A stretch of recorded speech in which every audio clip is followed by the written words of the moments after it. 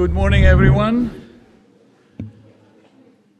Mr. Minister of Development and Investments, Mr. Georgiadis, Ms. Kefalogianni, member of the Greek Parliament, Mrs. Papakonstantinou, Deputy Governor of the Bank of Greece. Ladies and gentlemen, dear friends, first of all, I'd like to say that I'm very happy that we are all back.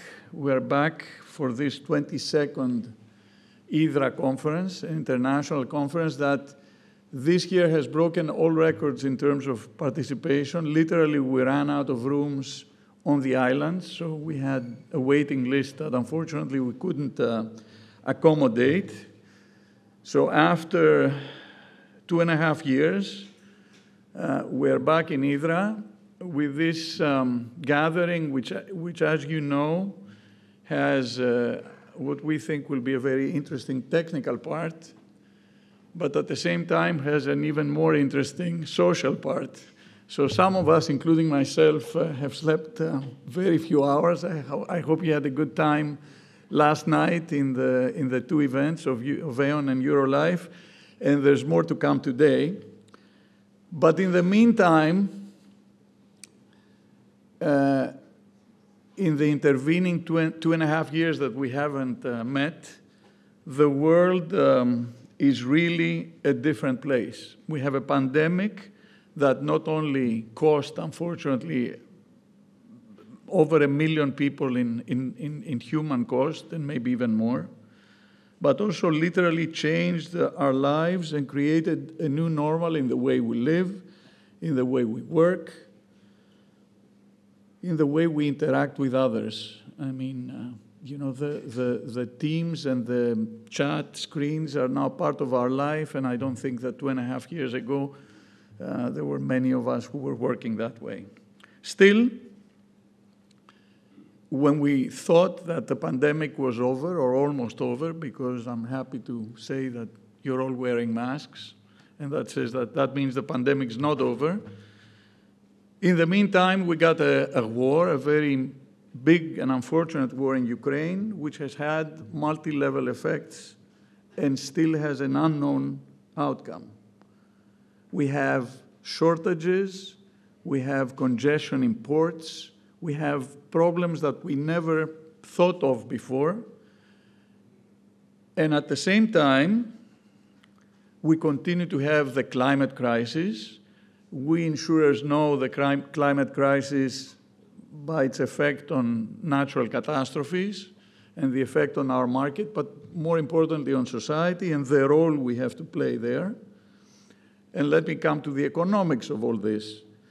So the European Union announced that during the first quarter of 2022, the 19 countries that use the euro, so this is the hard core of the European Union, had GDP growth of only 0.2%, 0.2, while the United States had negative growth of 0.4.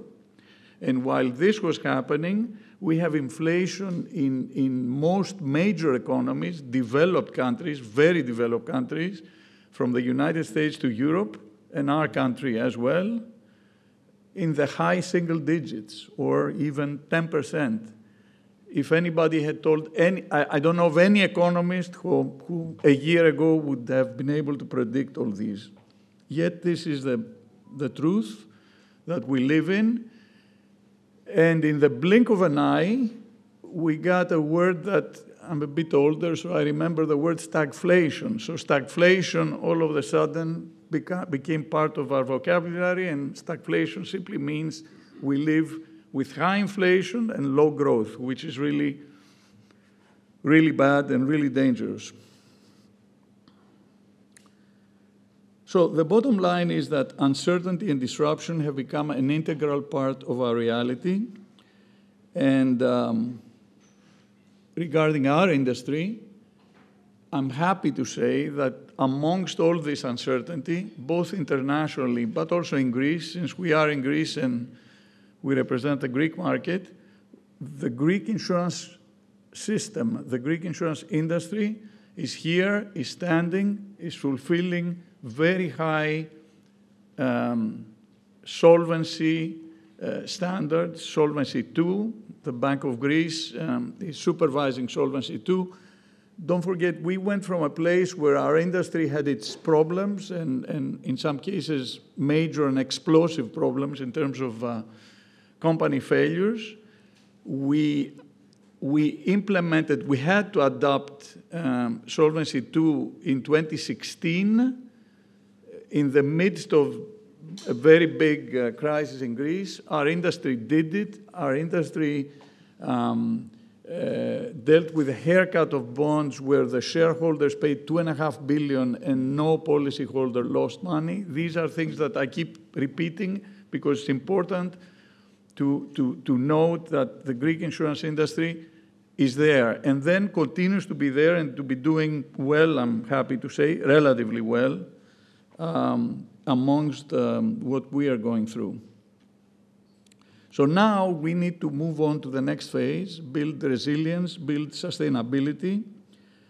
We are a part of society, we are a part of the business world that deals with uncertainty. And as there is more uncertainty in the world, we have to answer those questions. So I'm not going to expand on technical things, but business interruption, which became very real for many companies during the pandemic, was a major issue globally, but in Greece it was a major issue because the business world didn't even know that they could get cover for that kind of risk. So we have a role to play in a crisis, and we have a role to play in communicating what we do to the public and bridging the insurance gap. And in Greece, you know, we have a huge insurance gap in terms of being uninsured.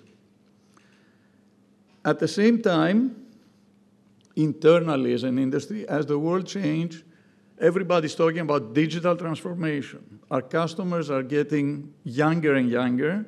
They communicate in different ways. I joke sometimes that is it more important for an insurer to know what is COR, combined ratio, a very old KPI for insurance, or is it more important to know what is NFT, non-fungible token? If you don't know what is a non-fungible token in this day and age, it means you're not in contact with people out there. And that's dangerous for our industry. Our industry needs to remain relevant to what is happening in the world while maintaining capital and doing all the technical things that we do. So we have to do digital transformation, and on the investment side, because we're very big investors, we have to deal with low interest rates, rising interest rates actually, and at the same time rising prices, impact of climate change, Solvency II, and my favorite subject, I cannot resist to say, IFRS 17. All the companies in Greece are spending millions. My company, well over $1 million, to adapt to a system which has definitely value, but I doubt that the value added is commensurate to the money and the energy that we're spending. And I'm afraid that after IFRS 17, there's going to be IFRS 27 and a never-ending story. This is different from Solvency II, which I think made a big positive difference for the Greek insurance market in terms of reliability. But there needs to be a limit to bureaucracy or to these new systems that change every few years, and we spend time, instead of creating insurance products and insuring people out there, to adapting to new accounting standards every so often. A quick picture of Greek insurance industry, 52 insurance enterprises, premium written 4.77 billion in 2021. Now, I remember that in 2009, the market peaked at 5.5 billion. So it's 2022 and we're behind where we were 10 years ago. So that tells you something, split evenly between life and non-life. Investments, we are the biggest investor in the country. Just as insurers are the biggest investors globally, we manage 18.5 billion, 10% of the country's GDP. If the pension system were more developed, this number, the 10% of GDP, would have been 50, 60%. If you look around Europe, where they have fully funded pension systems, the numbers of investment, the figures of investments of insurers is 50, 60, 80% of GDP in Holland, if I remember well. So there's potential there. The other perennially disappointing KPI, insurance premium as percent of GDP is 2.6% in Greece, 7.4% in the European Union. Now, but what does this mean practically? It means that there is the fire in Mati, 800 houses were insured out of 4,000 houses that burned. 20%, 16% of the houses are insured. The government, yes, would love to insure everybody with zero insurance premium. I'm sorry, Mr. Minister, you cannot do it. And it's not only a lack of capital. I mean, you have the Bank of Greece who says to insure somebody, you need to have capital. The government cannot do it. But also, allow me to say, there's a lack of know-how, okay? If there is a fire, we send a surveyor who is paid to figure out what is the loss and how much does it cost. The government doesn't have surveyors, and I speak from experience because we had a talk at some point. So we are here not to replace the government or the state, but to supplement the state in areas where it's not your job to do it. And I know very well that you believe the same thing. So anyway, there's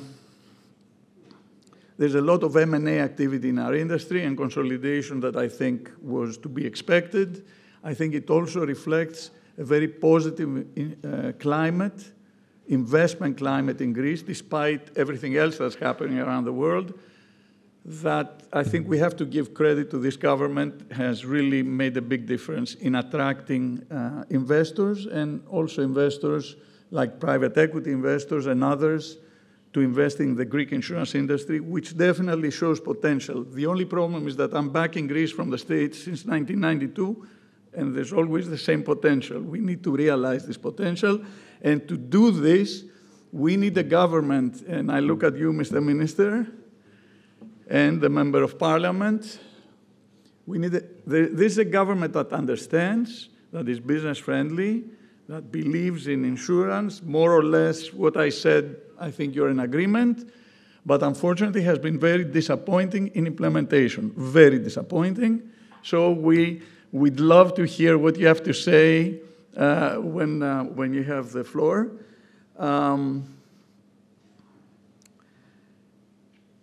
I will say that there are areas that I don't want to focus too much in Greece. Today there is a law to be passed regarding mandatory insurance for natural catastrophe in certain areas.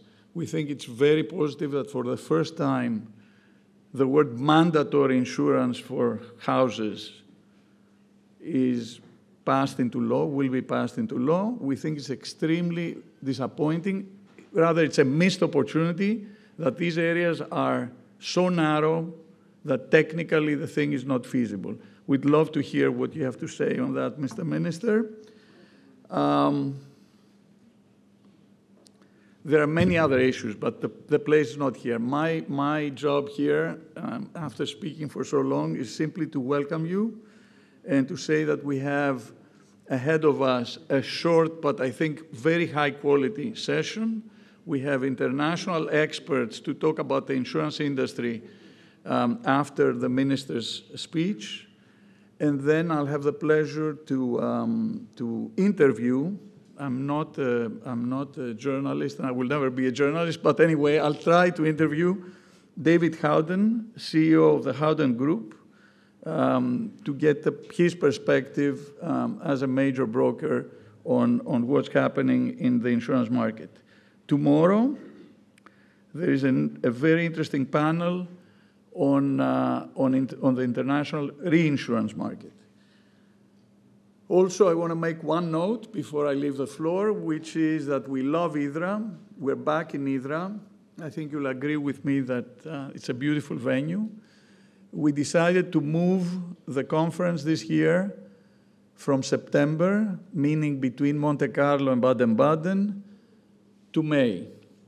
May gives us moves us away from the congestion. Yes, we lose some renewal talks, et cetera, but I think this is an insurance and reinsurance conference. It is a meeting where people from Greece and many other countries meet to talk about the business, and we leave Monte Carlo and Baden-Baden to do all the deals. And we, thank God, I think we get better weather. So anyway, we tried this time because we believe that we should keep trying things to improve things, and there will be a way for you to tell us whether you feel that this is a better timing choice or not. A big thanks to all the speakers and, of course, to our sponsors, Aon Reinsurance Solutions, Carpenter Turner, sorry, I went to bed at 4 a.m., so. And, of course, Eurolife FFH, as well as Howden Hellas Insurance and Reinsurance Brokers SA for hosting this year's parties, Ethniki for the corporate gift, and SRS group of companies for the safety kit that you found in your room, and Inter-American, who's minding to keep us safe, providing constant ambulance service outside the door here. So with that, welcome, and Mr. Adonis Georgiadis, Minister of Development, please, the floor is yours.